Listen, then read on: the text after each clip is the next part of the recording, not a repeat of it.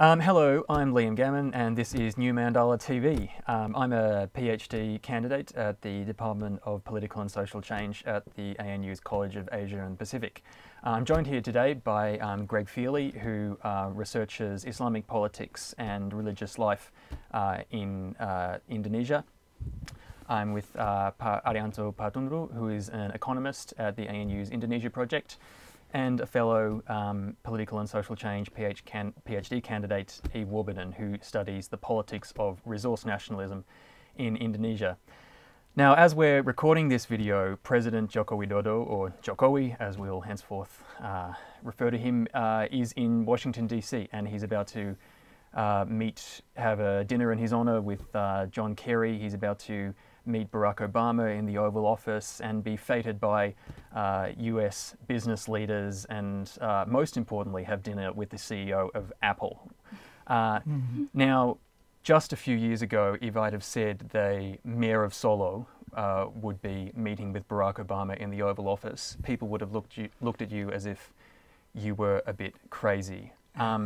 So, nevertheless, it's happened. So, in a sense, it's only been quite recently that we've really got a feeling for the kind of man that Jokowi is and the kind of political leader that he is. So I just want to open up this chat today by asking, what do you think is the most interesting or surprising thing that we've learned about Jokowi, the man, his character, in his first 12 months? Something that that wasn't revealed to us, wasn't apparent before he became president. Well, if I start, it has been a meteoric rise, but in some ways, at least from where I stand, Jokowi has become a more enigmatic figure the higher he has risen. And when we hear some of the stories from the palace, reported in the media and elsewhere, about how his personal behaviour is changing, how he's becoming more formal and the like, he is clearly a politician in the process of development. I think one of the things that's surprised about the last year has been the lack of political fortitude that he's shown, particularly in facing down other powerful forces in his coalition. His willingness to compromise on matters that we previously thought were very dear to him, such as having reform-minded, economically rational people in the cabinet, people with strong track records. Most of those things were unexpected. And I, for one, am still not sure what the prospects are for Jokowi to improve his presidential performance in the remaining 4 years. Because in some ways he's slightly improved his position, in other ways I think we seem to have a fairly fixed pattern of him not paying attention to a whole lot of reform issues, focusing on economic issues, but most importantly of all, not doing anything to cause ructions within his cabinet. And that means that he has become a politician much like many of the people whom he's replaced. Essentially, it's business as usual. Is that the feeling for what the next 4 years heralds? Largely it's that. There are some distinctive things about Jokowi, the people he has around him. In some ways, the people whom he trusts most, in some ways, are a different kind of person to the kind of people that SBY or Megawati would have had around them. But nonetheless, I think he is still far too concerned about political stability, and he has no sense of brinksmanship about him. And really, for him to have broken through those conventional boundaries of Indonesian politics to really put a distinctive stamp on his presidency, he needed to have an element of that taking on his enemies. And that would have seen, I think, an entirely different dynamic in politics now in Indonesia. But I suspect a great many of the coalition partners feel that they have his measure, and they know if they put pressure on him that he will yield. The economy and the president's outlook on the economy is one of those areas where the evidence is so confounding and confusing. So I want to ask you, Pa Arianto, for the first, I suppose, 9 or 10 months or so of the administration, they came in for some very, very heavy criticism about interventionist and protectionist policies on trade, restricting the ability of expatriates to work in Indonesia, making price controls and so on and so forth. Right. Yet in the last few months, we've got a real kind of change in tone in some areas. The appointment of Thomas Lembong, a real man of a real liberal persuasion as trade minister, a change in rhetoric from the palace, which focuses upon improving the business climate. And for the last few fortnights, we've seen this drip feed of announcements of cutting red tape in areas like taxation and business licensing and so on. So do you think that this change in tone is really anything substantial, or is it really a matter of branding? Well, first of all, the reshuffle was just over 2 months ago, right? So it's probably too early to judge the performance of the new ministers. But if the remarks by, for example, Minister Thomas Lembong after his inauguration is of any indication, I think we have hope. And for example, he said that we have to undo these protectionist measures because such measures actually backfires in the end. So I think that's a good sign. And these packages, as you know, the government has just launched 5 packages. Looking at the content, I think there are hopes, especially on the trade front. For example, there is a clause to not require recommendation from Ministry of Agriculture and Industry anymore for import of, say, sugar, and not requiring a double check or survey from Surveyor Indonesia for something that is already checked in the customs. So this, I think, is a good sign. But again, it's just 2 months. We never know. I hope they will walk the talk, right? So, and also now that the government, President Jokowi himself is now in US to persuade investors, if you like. I think it's a good sign. I mean, in the first year, people have been saying that actually Jokowi might not be very interested in international, communities, unlike SBY, for example. But now he's trying to, at least we see the sign that he's trying to be pragmatic and to be more investor friendly, if you like. So, yeah, there is hope. Yeah. I'd like to just ask one issue that has really come to the fore during the first year of Jokowi's presidency is trade in agricultural commodities, and the idea of self-sufficiency or independence in food that has become a real kind of touchstone for a lot of nationalist politicians in Indonesia. Jokowi himself has seemed keen on this, so isn't it a bit of a contradiction to have this stated goal of food self-sufficiency, yet at the same time promising liberalization in trade? Yeah, contradiction is a good way to put it, I think.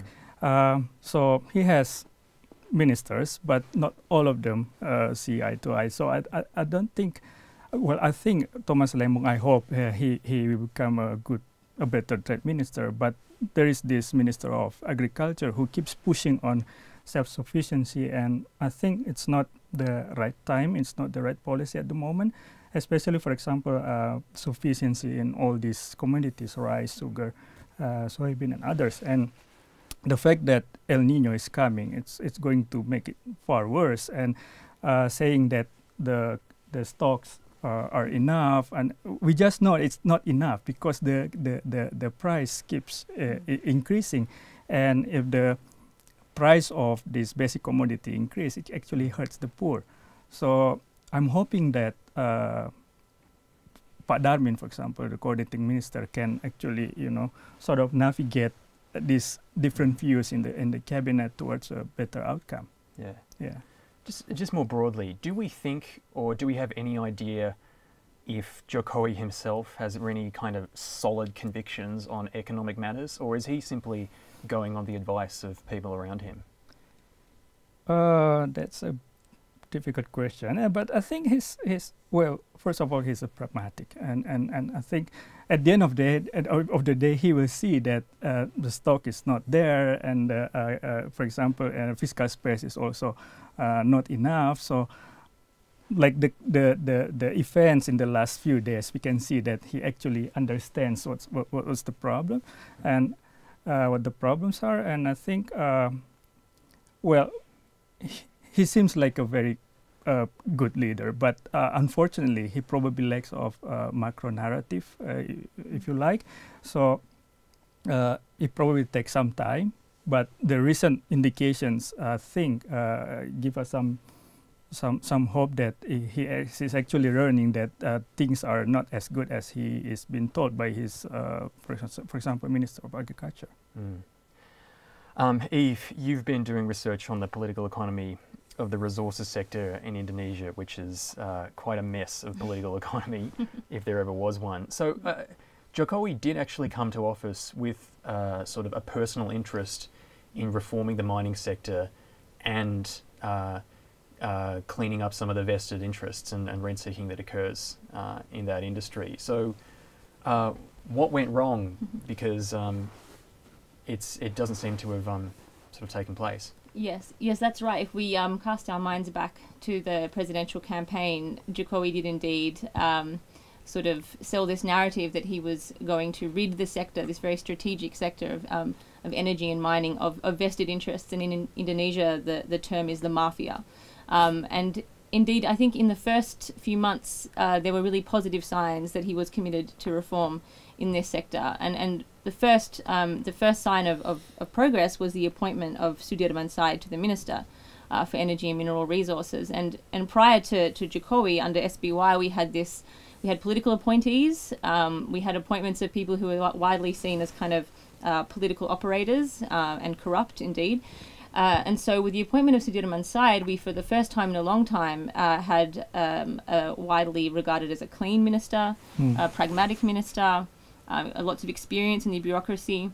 So that was a really good sign. He also went ahead and appointed an independent team to provide recommendations to him on how to clean up the oil and gas sector, which is notoriously corrupt, in particular the importing of oil into Indonesia. So those were really good signs.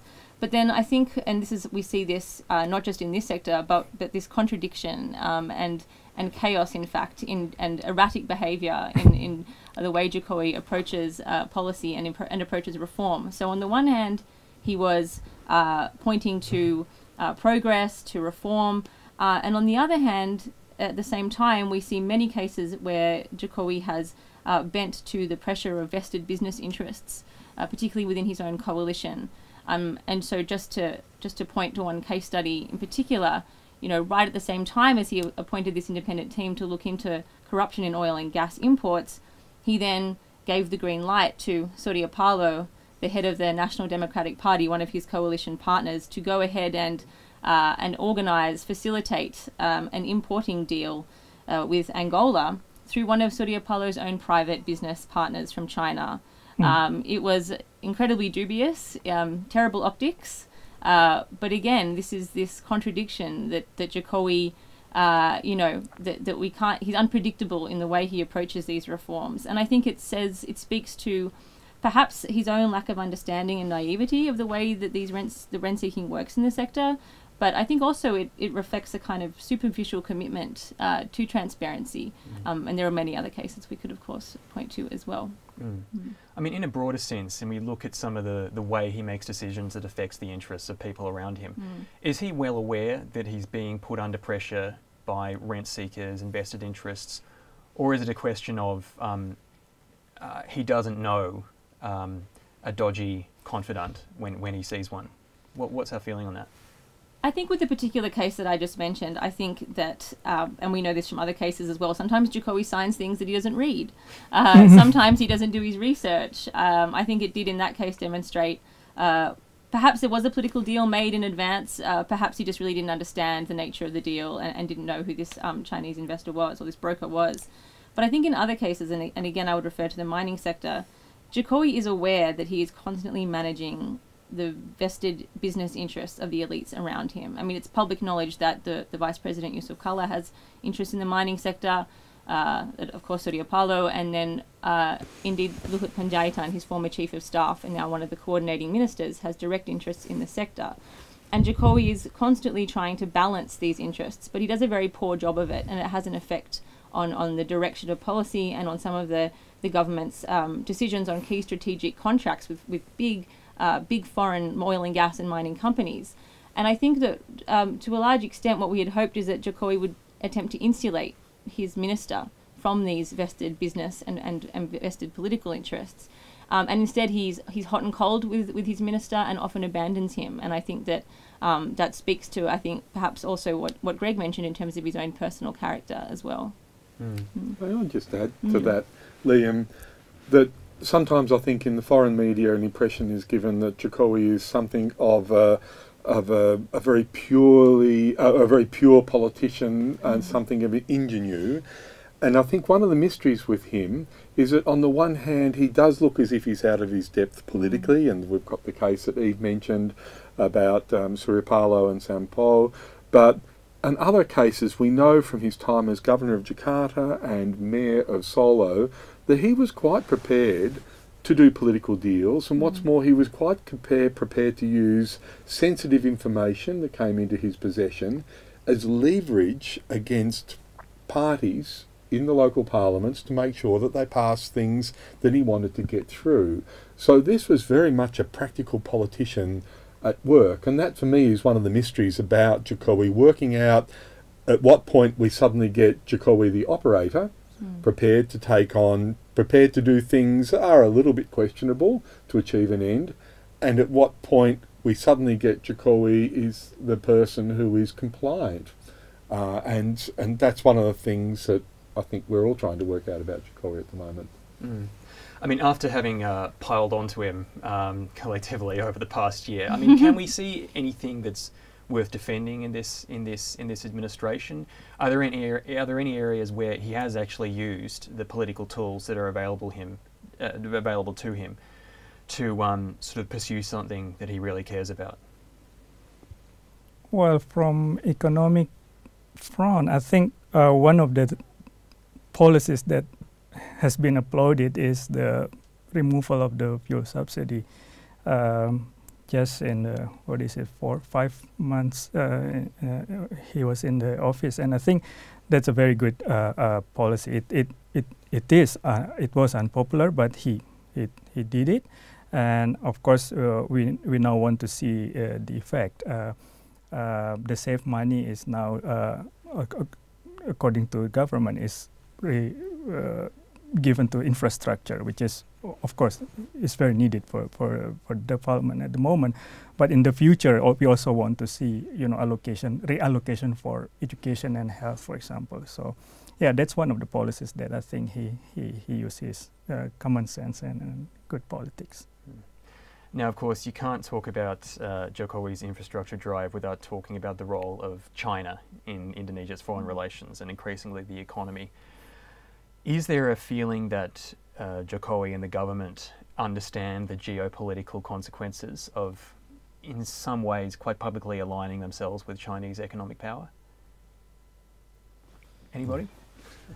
I'm not sure whether Jokowi understands the geopolitics of cozying up to China. I think that, yes, we have seen Jokowi open the doors to Chinese investment. Certainly in the minerals and energy sector, they need investment. There's been a big push to develop the downstream industrialization of the resource sectors, and China has been a huge player in that. And they need that sort of investment. We've also seen a recent decision to choose a Chinese investor over a Japanese investor for a big rail infrastructure project in Indonesia. So we can see that the government is obviously prioritizing and is interested in Chinese investment. But then publicly, the media has been quite critical of some of these decisions, and we are beginning to see a bit of public debate about whether Indonesia should be cozying up in this way to China. But I don't know. I'm not sure I can speak to whether Jokowi himself or those in his executive are thinking in terms of the geopolitics of this. I don't know if Greg wants to comment on that. One thing I'd say is that the Chinese have been very effective in cultivating Jokowi. President Xi went to Indonesia and spent 3 days there, which is a long time for the Chinese president to be there, in April when Indonesia was marking the 60th anniversary of the Asia-Africa Summit. And so the Chinese have been investing a great deal of time in persuading Indonesian leaders of the merits of their various projects that they're putting forward.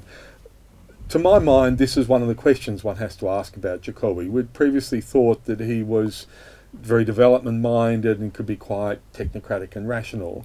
But in the case of the fast train project between Jakarta and Bandung that he was referring to, this is a classic case in point. The Japanese got the contract to build the subway, the MRT, in Jakarta, or they're the main contractor.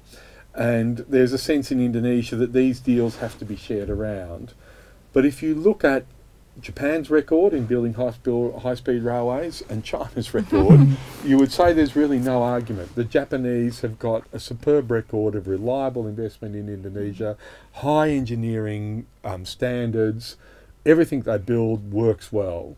The Chinese have got a very checkered history in Indonesia. The power stations they built often never get more than 30 or 40% of their design capacity and the like, because there are all sorts of problems with them. So by rights, if the government was doing this on the basis of merit, that project should have gone to the Japanese. And I think we've seen anger on the part of the Japanese government, which is unprecedented towards Indonesia, and indeed towards any other country, I think, for a long, long time, because they felt as if their claim was so much stronger than the Chinese. So clearly, Jokowi felt as if on this matter, some special treatment towards, some privileged treatment towards the Chinese would be a good thing. I think it's going to turn out to be a bad thing for Indonesia, I must say. I agree that this railway incident has hurt reputation of Indonesian international forum, and so I'm hoping that Jokowi can, learn from it, and especially now that there is this new thing, TPP, also, which China is not part of, but also on the other hand, there is RCEP, Regional Comprehensive Economic Partnership Agreement, which China is a part of. So Indonesia should really be careful in dealing with this, and because at the same time, Indonesia is also preparing itself for the AEC, ASEAN Economic Community. So all these things has to be in the eye of Jokowi also. Perhaps I should have mentioned that before. I mean, Luhut Panjaitan, this very important minister, and Jokowi himself have not ruled out. In fact, they've made almost teasing comments about the possibility of Indonesia's joining the TPP. Do you think that's a realistic scenario? It is probably, but in terms of time, Indonesia has been investing on AEC and RCEP, so I think in terms of priority, they should really focus on these two former negotiations, which is actually, both of them are ending this the negotiation this year, right? So TPP is next in the agenda, because Indonesia is not part of the TPP, but for ASEAN and RCEP, of course, Indonesia is there, and RCEP is basically ASEAN plus 6, right? So China, Korea, India, Australia, also New Zealand are part of this, and I think Indonesia should pay attention more towards what is going on in the region. But at the same time, of course, TPP is also important because it covers a lot of economy in the world, and the idea of both TPP and RCEP actually to streamline all these conflicting rules as a result of FTS, bilateral FTS, which is making some kind of spaghetti ball effect. So it's a good thing if Indonesia can maybe lead in ASEAN for these two initiatives, ASEAN and RCEP. I think it's fair to say that in Jokowi we see a president that is perhaps far less concerned with his own image overseas, and perhaps even with Indonesia's image overseas, compared to President Yudhoyono. I mean, Australians will be familiar with the execution of 2 of our nationals in February this year, the current haze crisis that's engulfing Southeast Asia, and of course, like you said, some of these issues to do with investment climate and perceived openness to foreign investment. How much do you think of this so-called resurgence in nationalism that we're hearing about, particularly in the foreign media, can be sheeted home to Jokowi, his own example, or perhaps a lack of leadership on his part? Or how much of this was just going to happen anyway?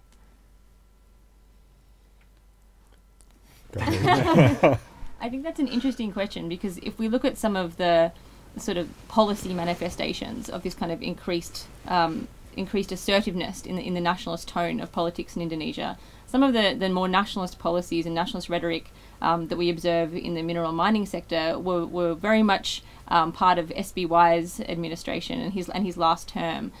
So to an extent, in my own research, I've been seeing this trend toward more assertive nationalism for some time. But I think that we can see the presidential elections as almost a turning point in the kind of mainstreaming of this more aggressive nationalism. And we can point partly to the kind of campaign that Prabowo launched.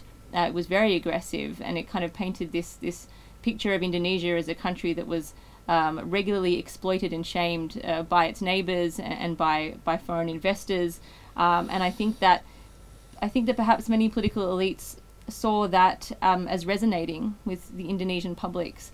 And perhaps that could explain to an extent why Jokowi has picked up on that and used that in ways that we hadn't expected, and why particular ministers have picked up on that and used that in ways that we wouldn't have expected. But I don't know, perhaps Greg wants to comment, or Archie. Yeah, I think it's true about Jokowi. I think the world outside Indonesia for Jokowi is of interest to him insofar as Indonesia can learn from other countries and also make money out of them by exporting Indonesian products or bringing in the kind of investment that allows him to achieve these very ambitious goals that he's set for his infrastructure program, also to a lesser extent for health and education. Mm-hmm. And you mentioned the executions, Liam. I think that's a very good example where one of the things that was said to him by a senior advisor was, if the economy was growing at 7%, President, well then perhaps it wouldn't matter if you're executing all these people from foreign countries. But when the economy is actually doing poorly and is growing below, 5%, well then actually you cannot afford to be alienating all these foreign countries. And that was packaged in a way that that person thought Jokowi would understand. The moment it hit Indonesia's ability to get what it wanted from the world outside, well then that became a concern to him. And I think he's actually an extraordinarily insular president in that regard, with a very instrumental view of how he sees foreign relations anyway. And the narrowest agenda that we've seen of any president, I think, in Indonesian history. And so we also see the markedly different messages he has for an international audience, where he's trying to get investment and promote exports, and the very nationalistic rhetoric he has when he's dealing with Indonesian audiences. We from outside see a clear contradiction in this. It's another one of the mysteries for Jokowi, whether that is a contradiction in his own mind or all of these things can be rationalised. But I think it's going to be a problem for him because more and more people will see him as being inconsistent. Now, of course, one of the things that was a real stain on the legacy of the Yudhoyono government was the deterioration in the rights and security of religious minorities in Indonesia. Now, Jokowi came to office known for being not particularly orthodox Muslim, and his party that nominated him sees itself as the vanguard sort of Indonesian pluralism. So has that made a difference, or are we still seeing that continued decline in religious pluralism in Indonesia? If we look at, it's a mixed picture. If we look at the statistics from the NGOs that collect data on religious conflict, religious violence and harassment, the figures are better for the last year or so than what they've been through the final years of the SBY period. However, Jokowi himself can take, I think, very little credit for that. He has a religious affairs minister, Lukman Hakim Saifuddin, who has been the most progressive of any religious affairs minister going back probably at least 12 years. And he's not unalloyed in his promotion of religious tolerance. He also picks his battles and at times makes strategic retreats. But overall, I think most people accept that he is trying to make Indonesia a more religiously tolerant place. In the case of Jokowi, there are almost no statements on the public record about religious tolerance. We do have responses to particular incidents of violence, such as the Tolikara case in Papua, and in fact state officials responded very well to that, and they were able to prevent that from spreading much more widely. We've had a somewhat similar response to the church burning in Aceh. But overall, the disappointment with Jokowi is that he hasn't set a tone of tolerance himself. And we can look at this not just in religious field, but more broadly in political sphere. So in the last few weeks, we've had controversies over such things as the ability of the Shiite community in Indonesia to celebrate the Ashura festival, one of the main festivals on the religious calendar of Shia Muslims. There's been no statement from the government about that, which is very disappointing. Also, we see the closing down of the public discourse, the public discussion about the mass killings in 1965. And both of these things are surprising because Jokowi's main political affiliation is with Megawati's PDIP, the Indonesian Democratic Party of Struggle. And that party has within its parliamentary representation a prominent Shia intellectual, and it also has several people who come from former communist families, families of victims of these killings. And so PDIP of all parties has a track record of defending not only secular rights but also an open historical judgment of these critical events in Indonesian history. What we see under Jokowi is a narrowing, a closing down of a lot of that debate, and that for me was entirely unexpected, and that shows that Jokowi to some extent is captive of very conservative elements in the military, and he's not giving any pushback to these very regressive moves that those people are seeking to undertake. On the other side of the ledger, though, to an extent, Jokowi has a better sort of relationship or rapport with progressive elements of Indonesian civil society and the Indonesian political system. His new chief of staff is one of the founders of a key anti-corruption NGO. He has the ability to communicate with sort of liberals in civil society and so on. Is there any kind of pattern to who he listens to and who he ignores? Because it seems like he gets advice from all corners, but like you said, listens to the conservatives. Does that reflect just a fundamental conservative ideological outlook on his part? Well, I'll just quickly answer a little bit of that. My view is that one thing, he's turning out to be far more intellectually narrow president than what I had previously imagined. In fact, he cares about a relatively small range of things. And some of the rhetoric during the presidential election campaign, indeed as Jakarta Governor, in fact, I now suspect was scripted for him, and he himself had very little input to that. So these issues of religious tolerance, of human rights, of continuing political reform, I think he regards those as expendable. They are second or third order matters. What most matters for him is development, is economic growth, particularly dealing with the poorer people of Indonesia. And that's all very virtuous. I'm not criticising that. But I wish that he had a broader vision of what his presidency could be, and that's what he lacks. So he does have these progressive people around him, but you rarely hear him investing in those progressive views in public, and I don't really think he feels at all confident in doing so. Indeed, I mean, it seems like if you can actually frame a reactionary political agenda in the kind of language of development and economics that appeals to him, you can get him to do some remarkable things. For instance, this recent decree that he signed that protects local officials from prosecution for corruption. Has he bought into this idea that actually the anti-corruption effort is getting in the way of so-called development? Yes. But and this is again one of the most surprising, I think, developments over the past year, is that Jokowi, the president, who was very much supported by anti-corruption activists, reform activists, and so we all expected him I guess, to implement and to pursue those sorts of reforms. And what was surprising is how quickly he abandoned the anti-corruption drive. And there are many reasons, I think, why he did that.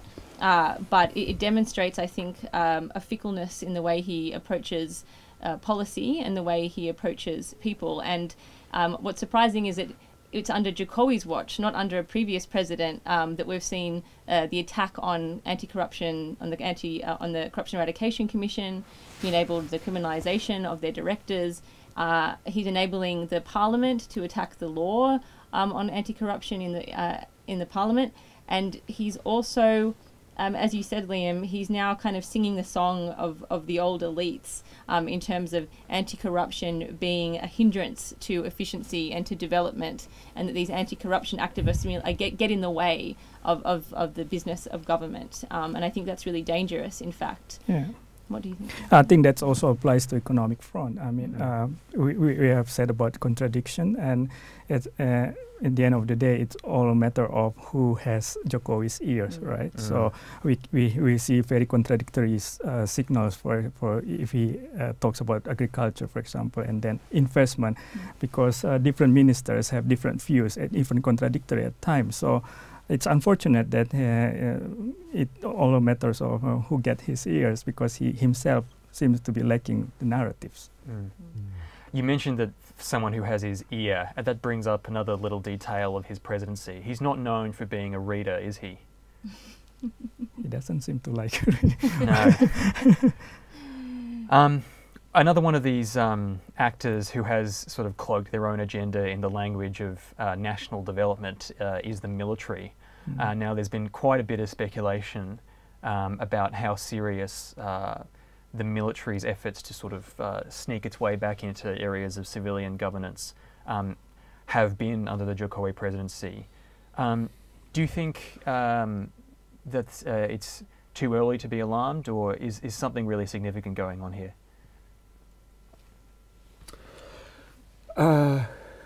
It looks like it could be developing a kind of momentum that would make one concerned. Because we have a consistent pattern of senior military and defence officials, including the Defence Minister, coming out and making statements that, and indeed taking the initial steps to put in place programs that would greatly expand the role of the military within society. And much when the so-called reformasi process began in 1998 after Suharto was forced from office, one of the key targets of the reformers was the military. They wanted the military as much as possible back in the barracks. And what we've seen under Jokowi, to an extent that again was one of the really surprising things about his presidency, is how he either didn't care or indeed was happy to go along with the military coming back out of the barracks and being involved in village development, distributing food, building bridges and roads, engaging in ideological campaigns on campuses, taking a much bigger role in counter-terrorism, even providing staff for prisons. So there are a whole range of things that have been proposed, and some new, quite extensive moves that are now underway, such as having in effect a civilian defence force that might be as many as 100 million people, and everyone under the age of 50 is obliged to be involved. There's been not that broader range of opposition to that at the moment, but we just see in the next year, when people consider the cost of this, when ordinary citizens start working out how disruptive this might be, and indeed whether it's at all necessary under current circumstances in which Indonesia really doesn't face a legitimate threat anywhere in the region, whether this is all worthwhile, or is this a self-interested military pushing these programs. I'm hoping that it's the latter, that people begin to push back against this, and that the efforts of the current TNI, the current Armed Forces head, and the current Defence Minister will end up facing serious resistance. But at the moment, you'd have to say they have wind in their sails. Now, just one last question. I know it seems a bit silly to speculate about the 2019 election so far out, but let's do it anyway. There have been several polls that have come out in the last week or so in conjunction with the one-year anniversary of Jokowi's inauguration. They've actually started measuring the electability of candidates for the election in 4 years' time. Prabowo Subianto looks like he's still very much a contender. Where is Prabowo now? What's he doing? And what is his agenda for the next 4 years? I would just say he might try again and he will fail again. You're confident that Jokowi will be re-elected? I'm not saying that, but I'm saying that Prabowo will not become the president. Any speculation? I wouldn't rule out him throwing the hat in the ring again. I think that we all know how ambitious he is and how badly he wanted the presidency. And even though he's been laying low for the past year, I don't see any reason, in fact, but barring his health maybe, why he wouldn't run again. And I mean, I'm not sure how much we should read into those polls. It's quite natural that, you know, when people are really displeased with the current president, that they might look to what the alternative might have been and say that would be better right now. If the election was held tomorrow, that would be better. But I think that Prabowo will certainly, consider running again in 2019. Prabowo has played an interesting game because during the presidential election, he was so emphatic in his opposition to everything that Jokowi said and everything that Jokowi represented. And, you know, we saw his challenge to the election result itself. So I think a lot of us had the expectation that he would be a very implacable opposition leader. And in fact, he's proved to be anything but. And at times he's been quite willing to cooperate with Jokowi to allow Jokowi to achieve at times of considerable political pressure for Jokowi, Prabowo has helped him out. And he might be doing this for a number of reasons. One is that by occasionally accepting Jokowi's phone calls and invitations, he keeps himself in the political mix, as it were. Jokowi is consulting him and he's able to increase his own influence. But also, there's a lot of reporting that some of his companies aren't doing very well, and there is also speculation that some of those companies have been helped out by the government, given contracts. And so, if that's the case, well, then there is a material interest that Prabowo has from helping Jokowi. So I'm also fully expecting he will be a presidential candidate in 2019. But relations between the two men haven't been as arctic as I was expecting them to be.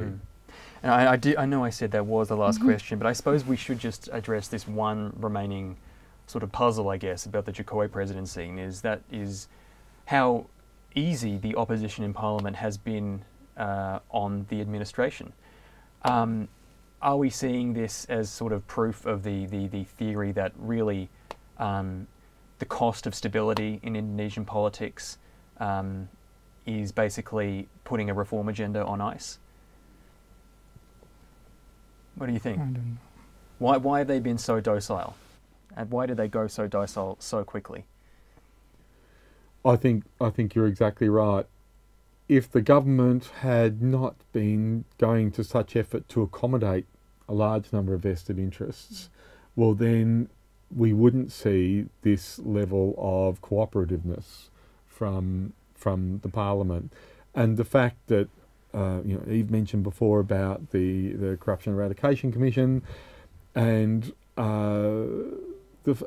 most people in Parliament have been gunning for that commission for many years because it has cut down many of their colleagues who indeed were vastly corrupt, and they had it coming to them.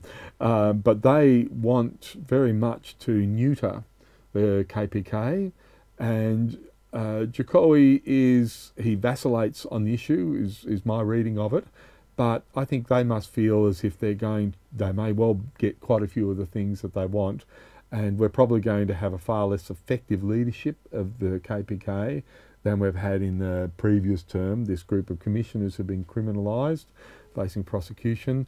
So that's one example of the kind of thing that Jokowi is doing, which in fact keeps parliamentarians happy.